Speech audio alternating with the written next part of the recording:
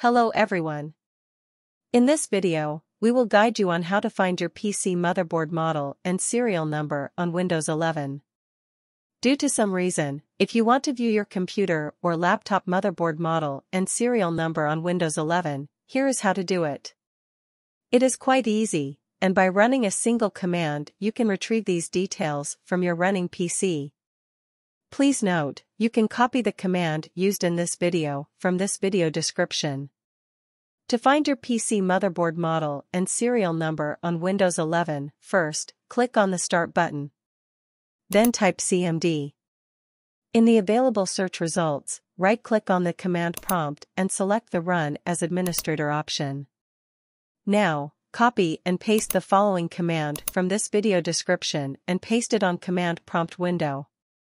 wmic baseboard get product, manufacturer, version, serial number.